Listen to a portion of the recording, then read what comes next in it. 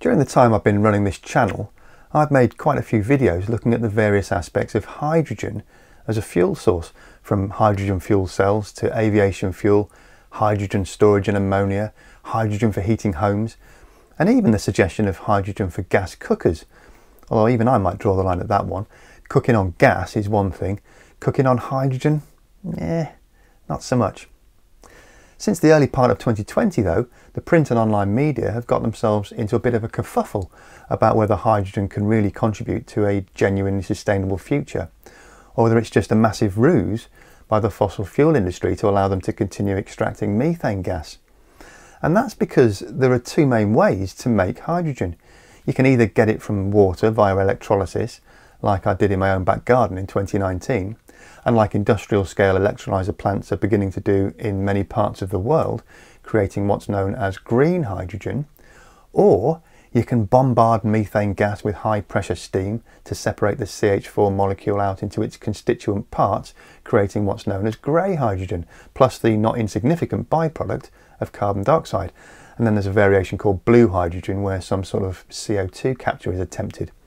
The overall process is called steam methane reforming, and right now, at the start of 2021, about 95% of all the world's hydrogen is made that way, all neatly controlled by the fossil fuel corporations. And just to put the icing on the double-tiered sponge cake of irony, the process requires more energy input from the fossil fuels than it gets out in the hydrogen at the end. You really couldn't make it up. So the strong suggestion by many campaigners and journalists is that unless there's a shift towards green hydrogen in the next few years that is so dramatic it borders on revolutionary, hydrogen will just become another backdoor for methane gas producers to continue plying their trade. But that revolution has already started in some parts of the world, most notably in Australia.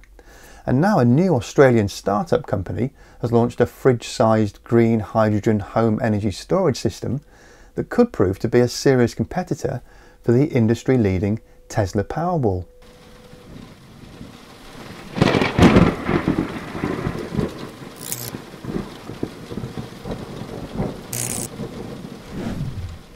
Hello and welcome to Just Have a Think. I'm sure you've seen all the hype around hydrogen in the press over recent months.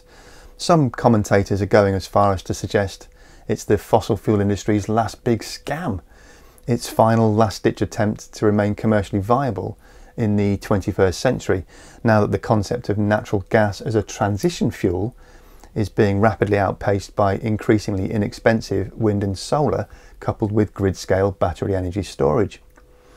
And it's certainly fair to say that some policymakers around the world have shown an alarming level of ignorance and naivety in their gushing enthusiasm for extracting hydrogen from natural gas, having been seduced and convinced by the highly talented PR people at Fossil Fuel HQ. What assessment has my right honourable friend made of the potential opportunities presented for the manufacture of blue hydrogen at Bacton, creating low-cost carbon jobs for the east of England?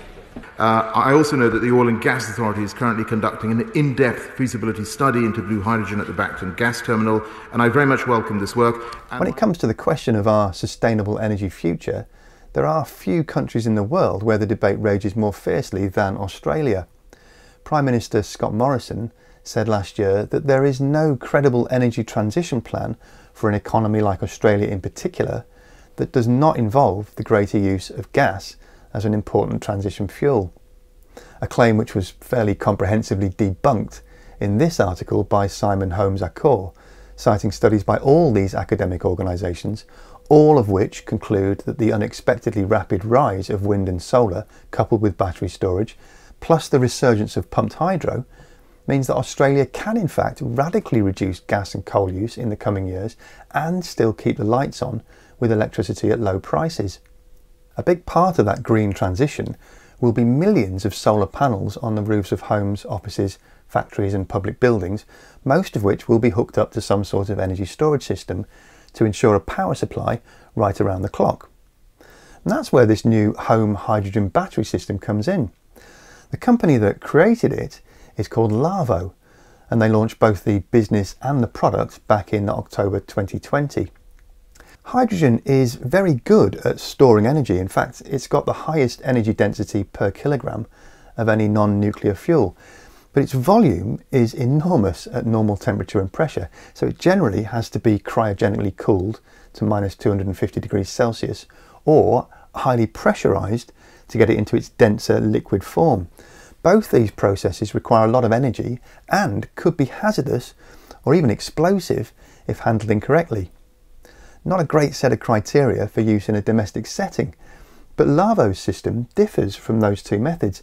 Designed to be hooked up to a conventional water main and a rooftop solar PV system, the Larvo unit first runs the water through a purifier and then uses the solar power to run an electrolyser to separate the water into hydrogen and oxygen, just like the large grid-scale electrolyzers I mentioned earlier. The oxygen is released back into the atmosphere, but instead of freezing or pressurising the hydrogen, the folks at Larvo have developed a system that can store it completely safely as a solid material. They achieve that little bit of magic by combining the hydrogen with a metal which is capable of absorbing it into its structure, a bit like a sponge absorbs water. Larvo are keeping the specific composition of that metal fairly close to their chest as part of their patented system, but the resultant combination is a stable metal hydride. The pressure required to force the hydrogen into the metal lattice is no more than the force applied by the electrolyser itself. As soon as that pressure is removed, the hydrogen starts leaking back out of the metal, and it can then be diverted into a fuel cell to produce electrical energy. The hydrogen hydride is stored in 4 removable modules, each of which contains the equivalent of 5,000 litres of hydrogen gas and holds enough energy to run a small home for a full day. The overall capacity of the system is 40 kilowatt hours, and Larvo reckon it's good for 20,000 cycles, which compares very favourably to something like the Tesla Powerwall, which is warranted for about 3,000 cycles. The round-trip efficiency of the Larvo system, which is essentially the energy produced via solar or wind versus the energy released out of the fuel cell, is about 50%. That is significantly lower than the 95% conversion rate for lithium-ion batteries, and unsurprisingly, in this very early stage of commercial production, the cost is comparatively high too, at about 30,000 Australian dollars compared to just over 13,000 for the Tesla Powerwall.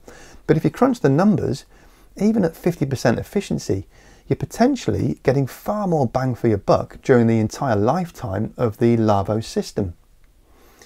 Despite ScoMo's insistence on cozying up to the Australian coal industry, there are increasingly favourable regulations at state and federal level in that country, including the National Hydrogen Strategy, and companies like Larvo look to be quite well placed to take advantage of the current environment to bring these sorts of technologies to market.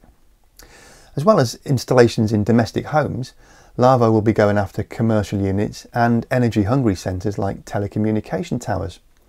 They also plan to disrupt the dominance of off-grid backup diesel generators. The company reckons there's a potential $2 billion market just in Australia and as much as $40 billion worldwide. Whether or not the Larvo system is the right one for you will depend on your geographic location, your domestic energy use, and whether you're on-grid or off-grid, and your budget of course.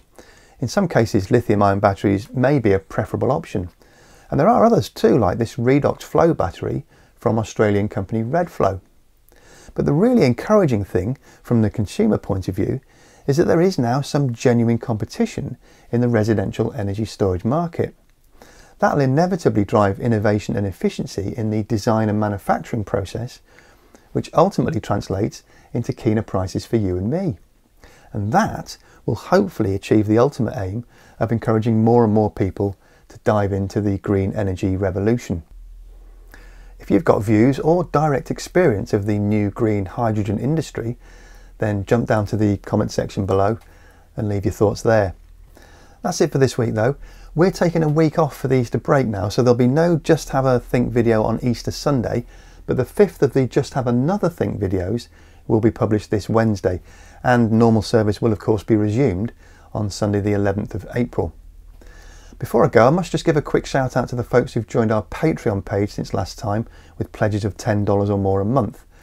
They are Samuel Douglas, Alessandra Pizzo, Mark Durbin, Dion McIntyre, Larry Tomlin, Chris Lancaster, Andrew Green, Damien Seary, Zachary Semke, Dave Malich, Henning Hollatz, Rick Rees, Carl Colwood, Dennis Dennis, Josh DeRoos, Karamjeet Panda, Keith Dunn and Ben Burmeister. And of course a big thank you to everyone else who's joined since last time too.